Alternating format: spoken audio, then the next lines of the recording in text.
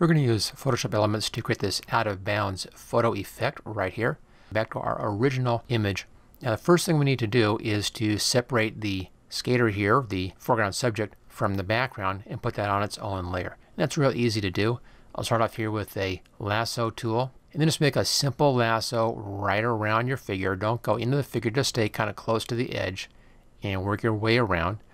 Luckily there's a lot of great separation here between the foreground and background already. It's good contrast and so forth. This is fairly easy on this one.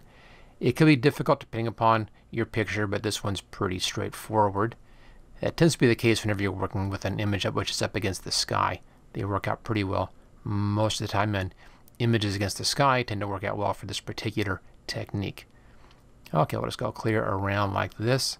Now once this is done, we're going to be using the Refine Edge tool and a couple of tricks to clean this up for us. And so up on the hat here, there we go. And around this side over here, back to the beginning, cross over your line. There we go.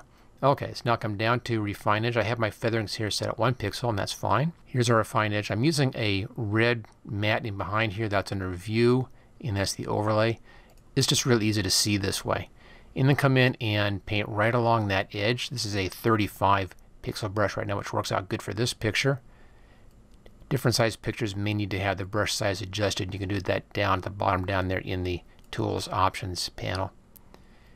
And do this in just little strokes like this. Just work your way around and take your time on this. No real rush at this point. And then go clear around. We'll take care of those inside spots as a second pass on this. Let's just get this all taken care of in here. There we go. Work back up into the hand a little bit. There we go. And around this leg down here. Again, I'm just doing the outside first, and we'll get the inside sections as a second pass. It just makes it easier to keep control of the whole project here. And quickly finishing up on this first pass on this. Just get that wheel section back in there. A lot of this is going to be going back on top of itself, so that's going to be very easy. We're really taking out the head and shoulders outside of the picture. But I'm doing the whole thing anyway just to be consistent on that. Okay, let's now change our tool. I'm going to output this to selection. Choose OK. There's your selection. Let's now change the tool over here. I'm going to grab the magic wand or something else. You might want to use the quick selection tool here. Check your brush size. That's pretty good. That's a 16 size. And you want to come in here and do subtract. And then paint into the areas you want to subtract like this. That should take those out. That looks good. And this little section right up in here and right there. There we go. And those are now taken out of our selection. One more spot right in there. Okay, come back to Refine Edge. Double check. That looks good. And then change the output to New Layer with Layer Mask and choose OK.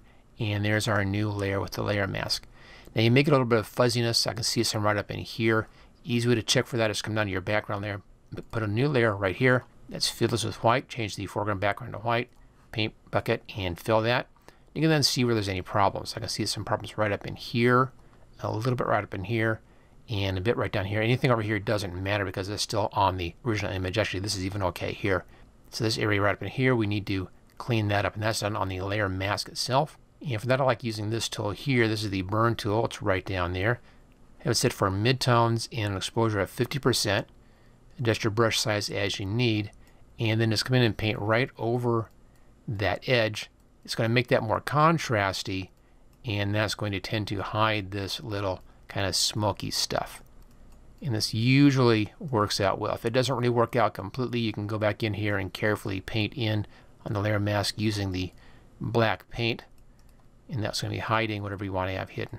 But that looks pretty good. I think we're okay here. And this is inside of the original picture, so it doesn't really matter down there. Okay, let's hide that layer. And that looks good. Bring our background back up again. Let's now put a reference piece in here for our photo shape, and for that I'll use this rectangular tool here. Make sure you're over here on the picture side of the layer, and then let's change our color here to black. There we go. And then with this, I'm going to come over here someplace kind of close to the edge, and I'll pull just a rectangle out like that.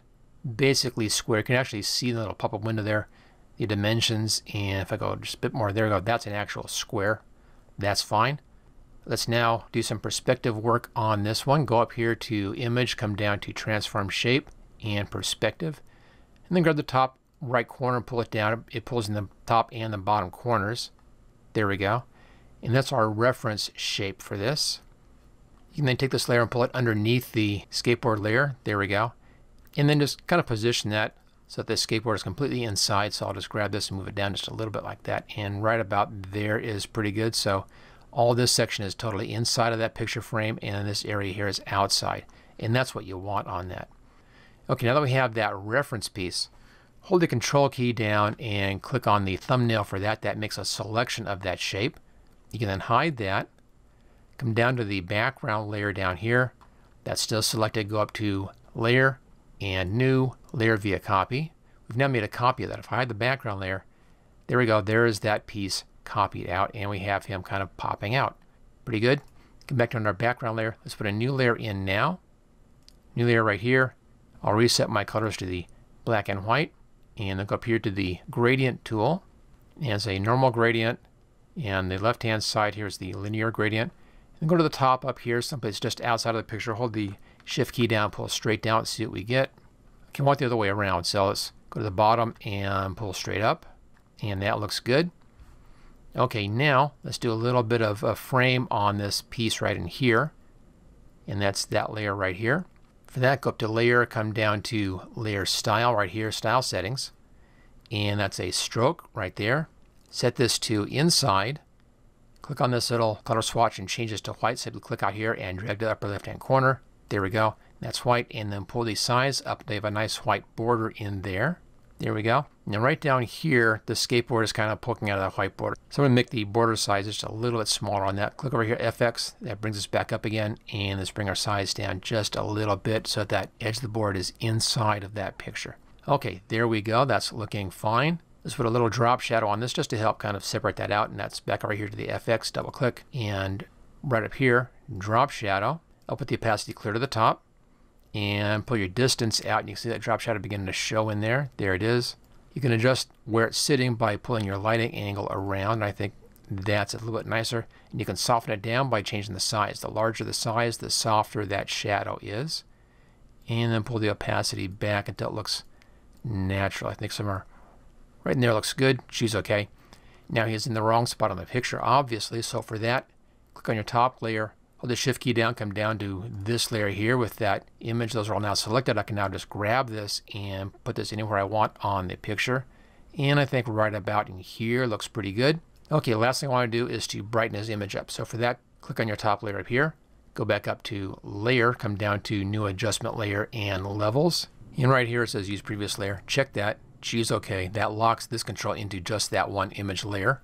And then we'll start off by pulling these in. Now notice how the line's just kind of flat here, then it goes up at that point, and over here it goes up just a little bit in here.